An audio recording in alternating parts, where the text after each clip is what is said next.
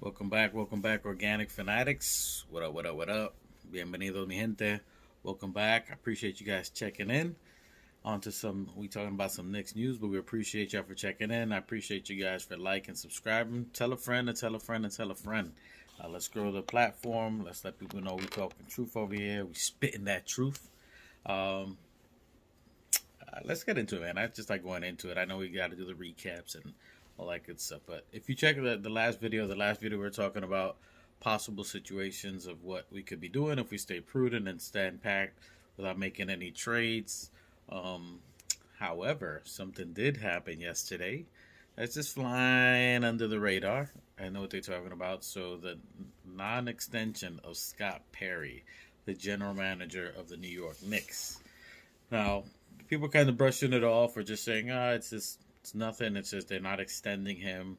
However, this is just my opinion. I've heard what Ian Begley was talking about there as well. Good article by Ian Begley and Knicks Film School. Um, so Scott Perry, they didn't sign him. Now that he's the general manager. Now, what do the general managers do?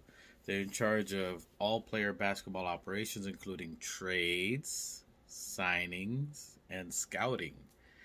And based off that, just thinking about what their job is, and they're in charge of all basketball operations, needless to say, if they're not extending him, it wasn't. And if you heard before, sometimes last year through the summer, when they were looking at people, the trade that was supposed to happen with RJ and Donovan, there was conflicting reports, and it was always two sided. So some of the management thought of one thing, other side of management thought about the other. I'm pretty sure that had to involve something with Scott Perry on there. Now remember, when you talking about Dolan had this bicycle, had a race team, of this bicycle. He wanted somebody to take over. Um, Leon was the guy to take over this bicycle that was broken, used, a good bike, but it was a used beat up bike. Follow the analogy here. And then you had Scott Perry, and you also had Steve Mills, who are basically training wheels. Got the bike vertical, got it running, not running super efficiently, but got it operational. Then you got Leon, who started riding the bike, took off one of the training wheels, which is Mills. And now that Mills was gone, it's riding okay, but it's not riding 100%. So now you take off the other training wheel, which is Scott Perry. And again, these were the prior regimes. Good people to Dolan, but now the bike's going to run basically with no training wheels on there. A GM, if we go back to what they do, scouting, and then which I thought Scott Perry was a pretty good scout. He has a good eye for talent for the most part on the scouting aspect of it. Signing and trades, I think that's where him and Steve Mills they were not the greatest at it. They did pretty good. They got us back on track and did some good signing and trades and getting some picks on there. So they did pretty good. But I believe that this non-extension of the contract is heavily predicated on what's going to happen this summer and starting actually from now on who they're going to get, who can they go after. This is the last year before the CBA, which starts next offseason, of contracts so they can get rid of. So there's going to be a lot of teams making pivot moves this year. If they didn't make the organization, who can they get rid of? Contracts that they're looking to shed because of they either have to sign some players for next year, these super maxes, as you see with the Jaylen Browns, the $250 million, and a lot of big money is going to happen now, and they have to either commit to that or they have to move off from these prior to the CBA happening. So as quiet as kept as people are thinking, I think there's going to be some major moves, and I think you're looking at Leon. Leon is an agent. Who better to know the ins and outs of not only players, the evaluation with Brock Allard and the capologists we have of making the right decision. So I think there were moves that they didn't like that Scott Perry made, or the type of assessment to their assets that they were getting. So if they were, how he was negotiating, I think Leon feels that he can do a better job, which I believe he can. He's an agent, is what he does. So I think he's going to take over the helms in that aspect. And I think there were moves that he probably felt should have been made that weren't made. So I think it's going to be something sneakily big that people aren't talking about, but just keep an eye on that. I'm going to be looking for moves. And even though they're not extending him, I feel they basically politely gave him a forced resignation. And even though they didn't extend him, I'm pretty sure they removed him of his duties from here forward. So I'm pretty sure Leon or some and the others are making the decisions on player trades, player assessment, player scouting, as we've been talking about. So I think there's opportunities that maybe they didn't feel that were handled properly within the last year or two of what they could have gotten either out for their players or what they could have gotten in return for their players. So I think that's what we're looking at now with the Scott Perry basically firing. I mean, resign, not extended, whatever you want to call it. But if you work in the workforce, you already know what that means. That means they gave them the polite boot. Because they're trying to keep noise to a minimum. They're trying to make it not look like the organization is not under control and things of that nature. So, which is a smart thing. But I do believe either you're going to see another agent at that position or just Leon takes over from that position and handles it. Because I think he ideally, even though he's a president, there's other things he runs. I think this is where his skill set truly lends itself. So you're looking at getting along with players. He was an agent, so he dealt with not only players and coaches. He understands them. He understands their value. He understands what they want. He understands what teams want because he was a negotiator in between. So he's the biggest mediator between all the aspects, not only teams, players, and coaches. He was a mediator in there. So this is what his skill set truly lends out to. So I think the removal of Scott Perry basically removes the thorn and gives him the autonomy to make these trades, make these scouting, even though he has other scouts looking out there, but I believe this is where he's going to make his move. So I think there's going to be players, maybe some that we don't think, or some that we probably thought weren't attainable, that would probably be more attainable now. We got to look at some other teams, the Torontos, possibly the Clippers, even though they're damaged goods. But again, they're diminishing returns on some of those assets or players. And if they're injury prone, what can you get from them? The Chicago's, as he was talking about. So there's going to be some opportunities. Again, for Randall, anything is possible, especially now with these big contracts. Could they move other players?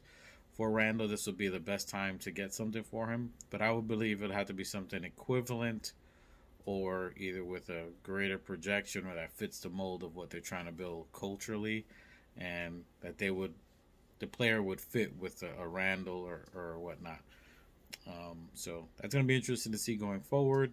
I also believe as Ian was saying, as much as I don't like it, if players are going to be moved, the big key assets is going to be either Randall or, believe it or not, R.J. Barrett. I ride with R.J. Barrett, but Jeremy Cohen did a good breakdown as far as stats. And I know R.J. wasn't efficient, but some of those stats were glaring. He's still young, and there's still a lot of upside considering he's giving you almost 20 a season per game and then played big in the playoffs, which is when it really matters. So that's going to be a huge option. So I think they're going to be listening to a lot of options. So there's going to be a lot of calls this summer. There's going to be a lot of possible player movement from a lot of teams, which would open up doors to trades. So as quiet as it's going to be, maybe not the players you think, but we got to look at players that would fit the mold of what we're doing.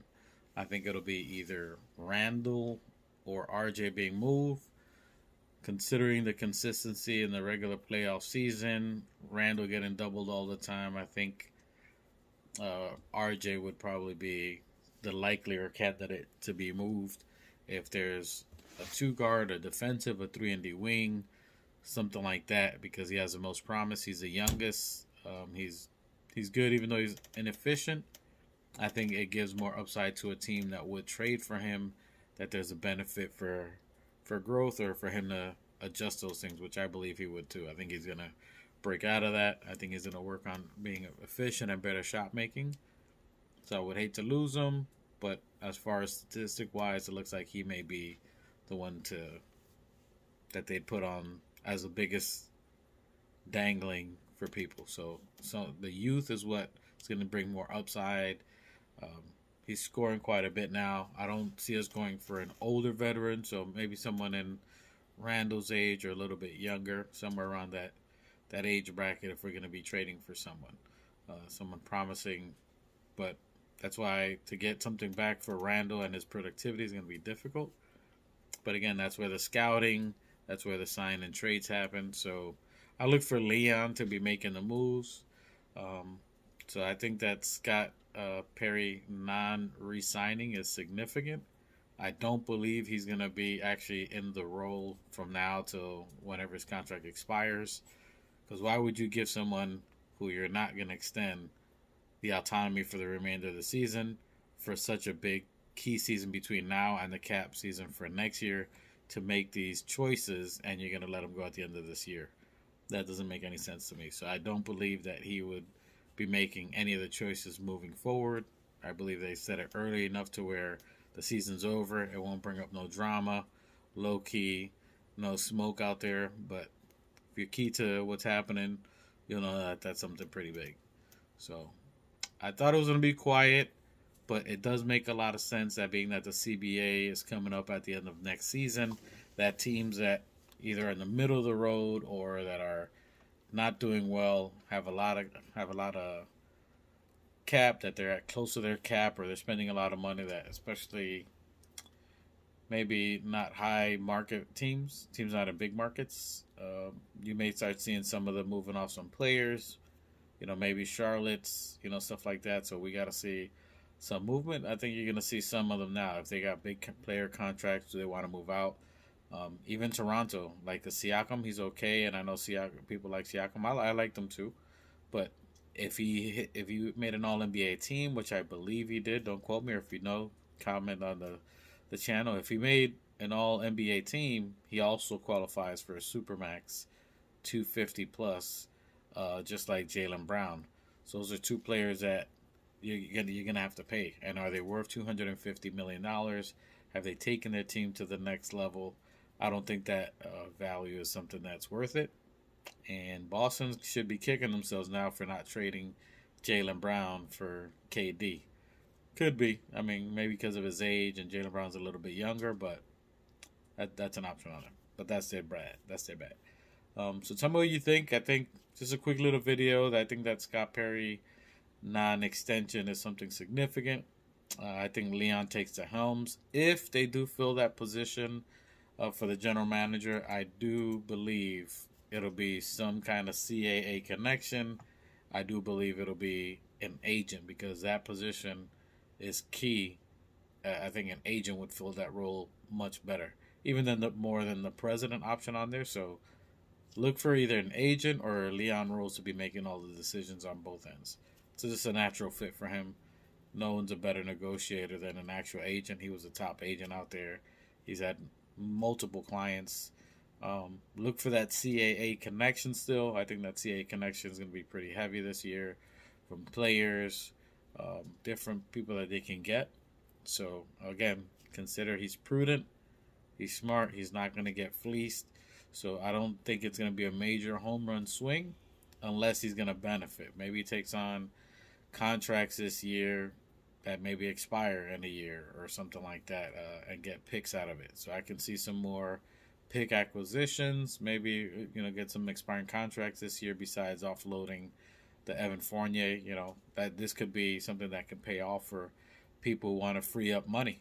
Taking on a Derrick Rose and taking on a Evan Fournier now could be a huge asset, because that's going to free up a lot of money for teams. Some people were saying that didn't have a lot of weight, but I think being this year and a cap year coming up for next year, I think that's actually pretty huge. You can shed millions of dollars. So I think Evan Fournier would have value that you don't have to add picks. I don't think you're going to have to add any picks to get rid of Evan, because teams are going to need to shed money, a lot of money, because that cap coming next year. Derrick Rose's 14-15 million, I think they foresaw that as well, that's going to be something of value. Maybe not only for us, but another team. We shed 15 million. We just get rid of Derrick Rose's contract instead of getting rid of him to another team, which we could. That could, if you're going to get something back for it, if you can get some maybe a pick. So I think the Derrick Rose and Evan Fournier would actually be pretty valuable to get some kind of pick.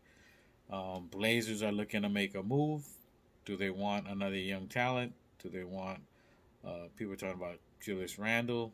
What could they give us other than an eighth pick that would be of value? That'd be a better return for Randle. I don't see any other player that they have there. Maybe a Jeremy Grant on the eighth pick.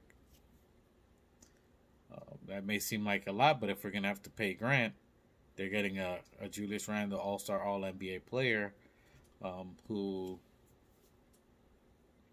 has a good contract.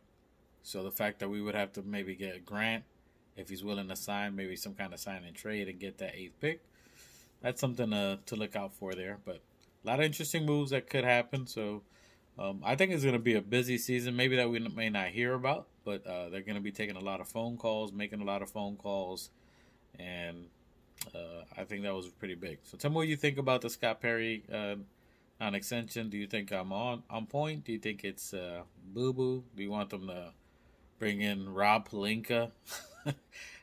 I'm sorry, Bob Myers, not Pelinka, but Bob Myers, who just left Golden State. I think he saw the writing on the wall. I think he was trying to make moves, and they didn't.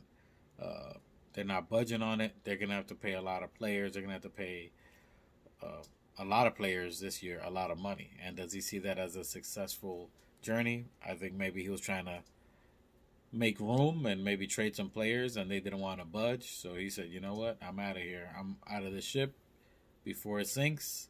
So he made that move, but I'm not sure if he's going to be coming for us. I don't believe that's going to be a job that we would give him here. So I think that'll be a Leon or another agent on there. I think Leon just takes it home for that. Just handles it now until they get somebody else. But I think Leon Rose would do a really good job on that. But let me know what you think. Let me know, is it something? Is it nothing? Or is it everything? So I think it's something big. I think it shows a direction. So basically, this was the first chess move. What you're seeing now, I think it was a chess move by Leon Rose. I think this was the first move in the game of chess that we're seeing. Again, it's the back moves. It's the moves that you aren't paying attention to, you know.